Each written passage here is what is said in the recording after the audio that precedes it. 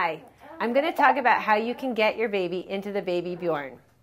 This is a good way to carry your baby around. It's a good thing to have because it allows you to have your arms free. Some people also have slings, and those can be very wonderful too. I've never used one. Now, to me, the Bjorn was a little bit intimidating. I got this and I thought, oh my God, all these straps and pieces and buttons, how do I get this on myself? It's totally intimidating, and I thought it kind of looked like a straitjacket. But once you figure it out, it's really just a totally fabulous thing.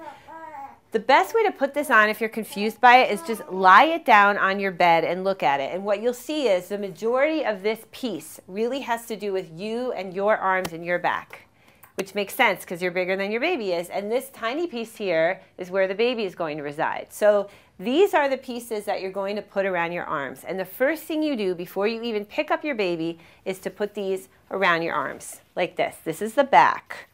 And one thing that's great about these Bjorns is they're actually very supportive of your upper and your lower back.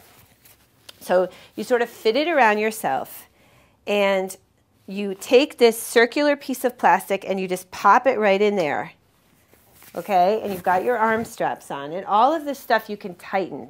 You can adjust. You can adjust this here to make it tighter around you. You can adjust this part here to make it tighter, and it's easy to adjust. You just pull on these straps. So now I've got the bottom of the Bjorn on, and what I'm going to do is I'm going to pick up my baby and I'm going to put one of her legs into this hole right here. When your baby's young, you'll have her facing you, and as she gets older, you can turn her around and have her facing out. So I'm going to pick up my little girl. I'm going to put her arms like this over my arms. I'm going to put her foot through this one side of the Bjorn, just gently kind of lowering her in. I strap the Bjorn around, and then I take this piece here. You see, it's sort of like a half circle, and I pop that right down there. So she's basically in, and the final piece is this little plastic piece, which you can open and close like this, but which easily slides onto this plastic button here. So you can see now she's all in, and her arms can be in like this. You can sort of place her arms out. You can hold her like this. You can pat her little bottom. She really likes it. One thing to think about when you're using this in the city, just be careful where you walk. Sometimes people will race by you or run by you. They won't know that you have a baby. Just hold the hand railing and make sure you're walking safely, because you do not want to fall down and have your baby and the baby Bjorn at the same time. I do think about this sometimes.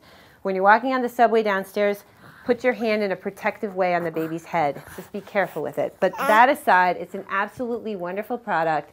Very supportive of your back and very popular. It's been on the market for years, and it's something you really might want to try.